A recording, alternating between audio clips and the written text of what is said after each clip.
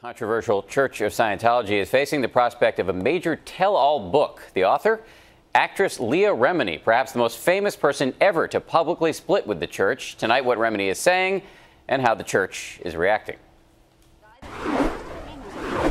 On the hit CBS sitcom The King of Queens, Leah Remini played a brassy working wife. But I chose you. That's gotta sting. And in leaving the church in which she was raised, Remini is displaying a similar toughness, speaking here with Access Hollywood. I'm good. I have my family. My real friends are behind me. And I think that says a lot. Today, the news that she's writing a tell-all memoir. Remini saying to Us Weekly, quote, "It will include my experiences, everything that's taboo to talk about."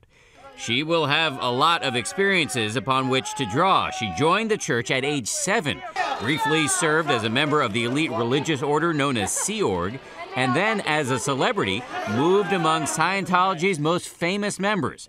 Remini's sister, Nicole, herself a former Scientologist, says Leah's relationship with the church began to sour in 2006 at the wedding of Tom Cruise and Katie Holmes, where Leah reportedly asked the head of the church, David Miscavige, where his wife was.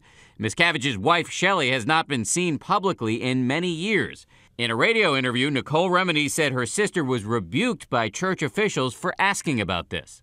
She was totally shocked. She did not at all expect that type of response. And then it just kind of escalated from there. The church has publicly denied the story about Remini confronting David Miscavige. As for those reports about Shelley Miscavige, the church released a statement to ABC News saying Mrs. Miscavige continues her work in the church as she always has.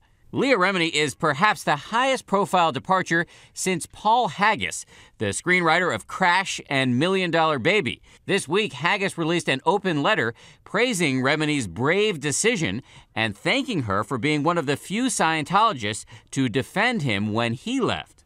In a statement to ABC News tonight, the church called Haggis a, quote, status-obsessed screenwriter who is, quote, exploiting his tenuous connection with Scientology to grab headlines, end quote. As for Leah Remini's upcoming book, the church has no comment.